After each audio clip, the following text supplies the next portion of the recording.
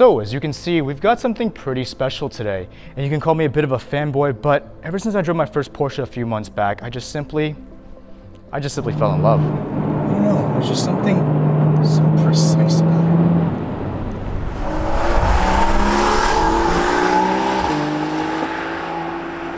Sure, that was only just a 981 Cayman S with the PDK, and yeah, it was yellow, but it gave me a taste of what Porsche was all about. And though I felt like the Cayman S was a bit over-refined, maybe a little bit underpowered, perhaps not loud enough, this car here solves all of those problems, because this car is the 2020 Porsche Cayman 718 GT4. It's the purest form of the Cayman, and in my opinion, perhaps the most sensible Porsche available right now. Not only because it costs about half of a GT3 RS, or that it's the newest and shiniest thing out right now, but because it's a car that seamlessly blends the line between track and street. It's hard to find things like this nowadays, but you can always count on Porsche to deliver, because while everybody else is going ham with their digital dashes, autonomy, and connectivity, you'll notice that Porsche doesn't care for any of that here. It's only got one real goal, and that's to be a sports car. The interior is quintessential Porsche. The 3-cluster instrument panel is for the entry-level models like the Cayman, Boxster, or Macan, while the 5-cluster is reserved for the more expensive 911, Panamera, or Cayenne. Your center console is completely devoid of fancy buttons and distractions. The navigation screen is pathetically small, the interface isn't very inspiring, and the backup camera is kinda lame. But none of that matters, because you're not buying one of these things to be pampered by technology or for the computer to dictate your lap times. Nope. You buy a GT4 because you believe that it deserves a higher purpose in life, or that you just really like collecting Porsches. I don't know. Let's start with the engine. It's hidden somewhere back here underneath a whole bunch of stuff, and in typical Porsche fashion, there's no need to flex, so it's not in plain view.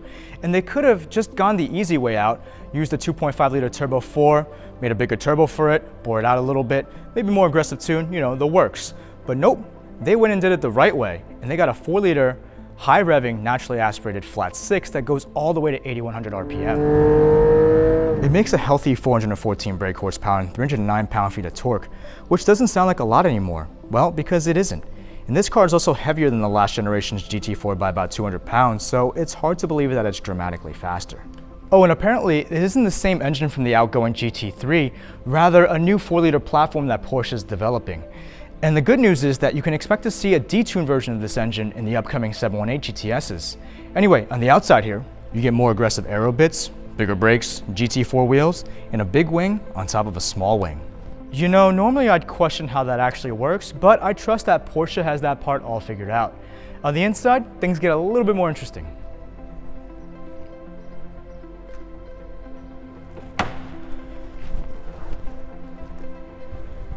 So for 2020, you can only get these in a rev-matching 6-speed manual, which would be the gearbox of choice if you wanted a proper sports car. But for the upcoming model year, you'll be able to option with PDK, and that's going to be undoubtedly faster, probably less engaging to drive though. Come to think about it, it's pretty sad nowadays because car enthusiasts don't even want to drive manuals anymore. Anyway, the most interesting thing about this interior is the fact that there's no sport mode button. Just buttons to turn off stability, traction, and adjust the dampers. And that's because this car is so dedicated to performance that it is perpetually in Sport Plus. That should tell you something about the GT4. But what really does it for me is the Fab-Speed Super Cup race exhaust that's bolted onto the car right now.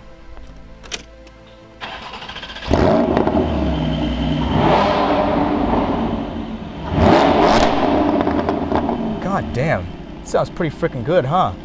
You know, normally I would complain about Porsche stock exhaust systems and how, you know, they never really tickled my fancy. But this system back there makes it sound almost like a supercar. It's essentially a full catback system. There are 2 over-axle pipes that get rid of those annoying GPFs that European cars have been coming with these days. The whole thing is based on an aggressive bolt-on system that saves about 17 pounds over the stock PSE catback. On top of that, it also adds about 15 to 20 horsepower over the entire rev range. But if it's too loud for you, you can also go with the Valvetronic system, which adds about 10 to 12 horsepower across the board. The benefit of that is that you get to retain the factory valve function. Speaking of horsepower, this car dynoed stock 383 to the wheels, which means that there's either very little drivetrain loss or that Porsche is sandbagging the numbers. Typical Germans for you. Anyway, before we go any further, let's do the acceleration test so that we can see where it stacks up on the fast list.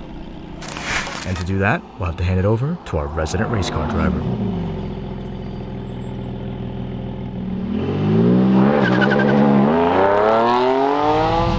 Oh, and fun don't think this car has launch control.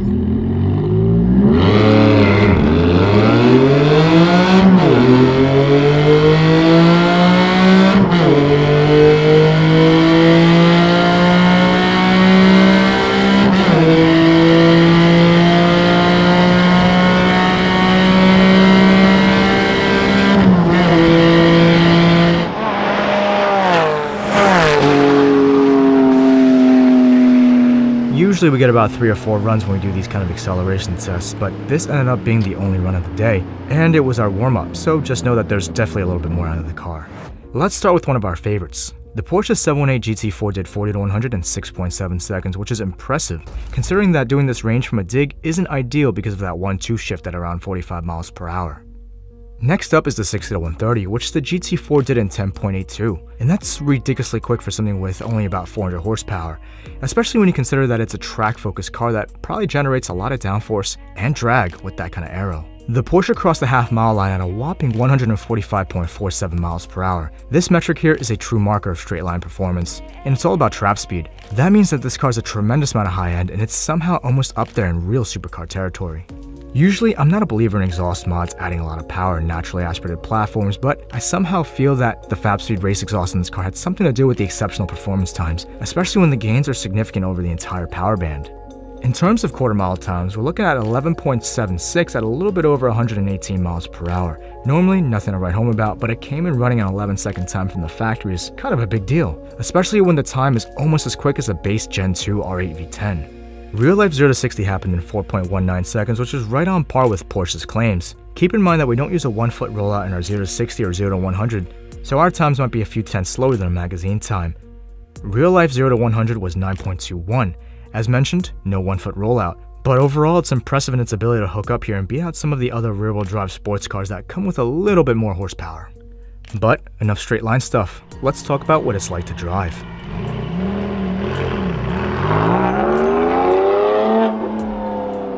I'll start by saying that the Porsche 718 GT4 is one of those cars that defies a lot of conventional thought. When you think about a high-performance sports car, you usually think compromises. Razor-sharp handling might translate into a rough ride. Exceptional power to weight may mean it's fast but hard to control. You hear the word Porsche and you might think overpriced, made for old people who like to golf. But none of that is true here. The overall handling characteristic of the car is extraordinarily well balanced, which is surprising because the GT4 is heavier than ever now. At around 3,150 pounds, I wouldn't consider it lightweight anymore. But even then, you don't feel it. The transfer of weight through a corner, the body roll, it isn't noticeably more than a lighter 918. It's planted, precise, yet it has enough punch to get you through a corner the right way. But it never feels like it wants to step out on you. The GT4 comes with Michelin Cup 2s, which are essentially semi-slicks, and that makes it a perfect combination for a car like this. Couple that with the aero and an already brilliant chassis, and you have a car that feels like it has limitless mechanical grip. The power curve is extremely linear as well, so delivery to pavement is very predictable. Even when things get a little hairy, it's quite easy to rein it back in.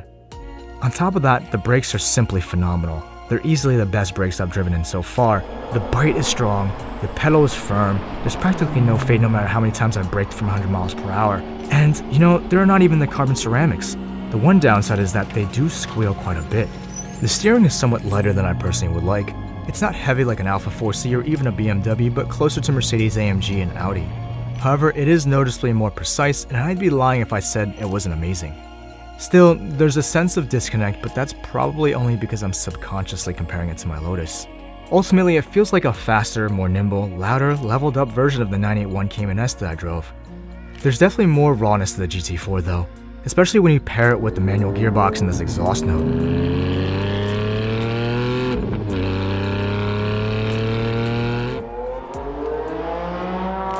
But it's still really refined.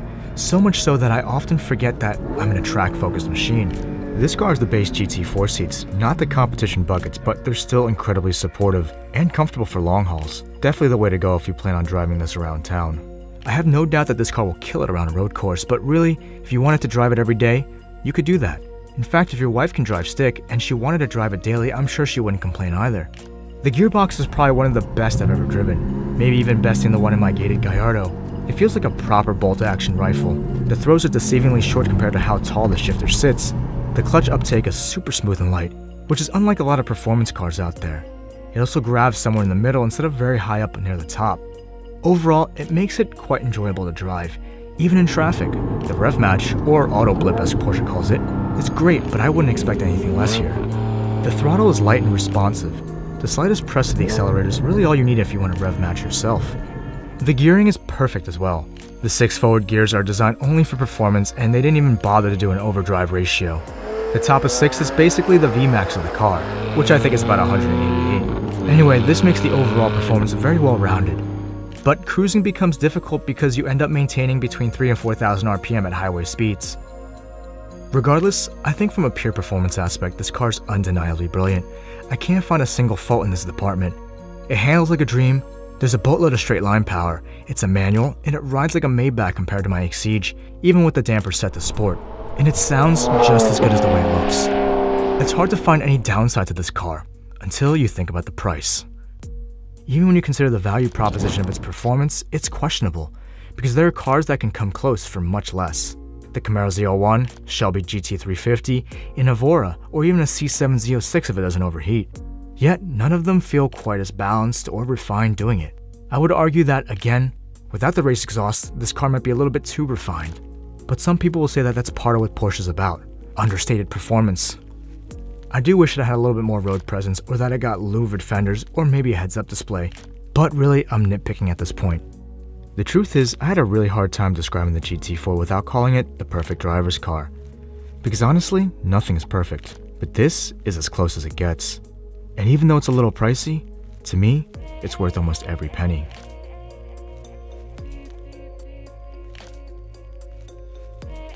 I hope you guys enjoyed this video. If you did, let me know by leaving a thumbs up and comment below.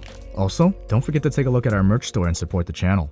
And if this is your first time here, check out some of my other stuff. I produce high quality cinematic car content, so if you like what you see, hit that subscribe button and ring that bell icon for new episodes every Thursday. Thanks for watching.